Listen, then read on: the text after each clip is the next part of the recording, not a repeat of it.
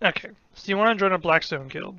Some guy on Reddit said you should join a guild with hideouts that owns territories or whatever, and that's where all the information that you want will be found, and you'll be able to farm safely.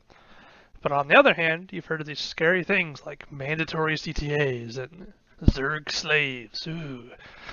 I'm going to hopefully clarify some of this because it's mostly a misalignment of goals. In order to hold Blackstone territories and maintain hideouts, someone needs to be able to fight to protect it. It might not be the people that own it, but someone has to be there to defend it. Or at least display the ability to fight for it enough to intimidate away opponents.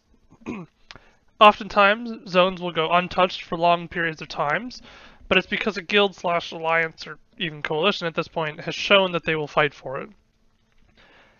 Even if it means being honorless cowards and allying with half or more of the entire server. But why mandatory CTAs? Couple reasons. One, if someone is skipping CTAs, it demonstrates a misalignment of goals. It depends on your guild, of course, but my guild is there to fight. If you're not interested in fighting with the guild, then you should join a guild that aligns with your goals. Reason number 2 is numbers are quite important in ZvZ, and a guild usually needs all the members it can get. 3, it's a kind of a blanket statement to prevent leeches. The guild is fighting and expending resources to take and maintain the terries and hideouts, and if someone never participates, why bother having them in the guild? One other weird misconception is that you have to log in every single day to participate.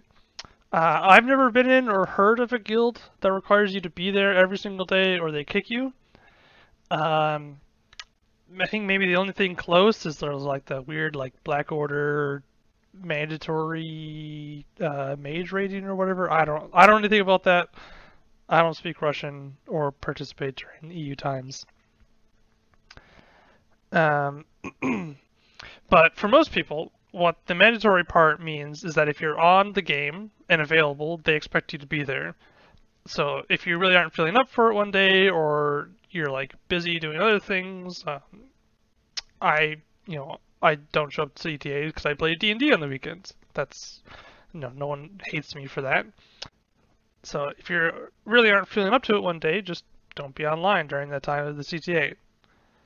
If you regularly aren't feeling up to it, the guild is probably going to notice, and you should honestly find a guild that is more accommodating. There are guilds out there that do like non-mandatory CTAs and stuff. Also, if your guild is not engaging in the kind of content you like doing, then you should find another guild. If your guild has too many CTAs, then you should switch to one that is fewer or is non-mandatory. So if you just want to fame farm and level up your build, then you should not join a ZvZ guild. It's that simple, really. For me personally, I do not like being in a guild that relies on turbo blobbing smaller groups than sitting around wondering why no one will fight them. I'll tolerate it every now and then, but I can't do it for long periods of time. And it's not slavery when you opt into it. You don't get to complain about mega alliances when you choose to participate in one. Essentially what I'm saying is that you should join a guild that provides the kind of content that you're interested in. Once you're in, you'll be expected to participate in that kind of content. And if you aren't participating in the content, the guild removes you. If the guild doesn't provide the content you are looking for, you go to a guild that does.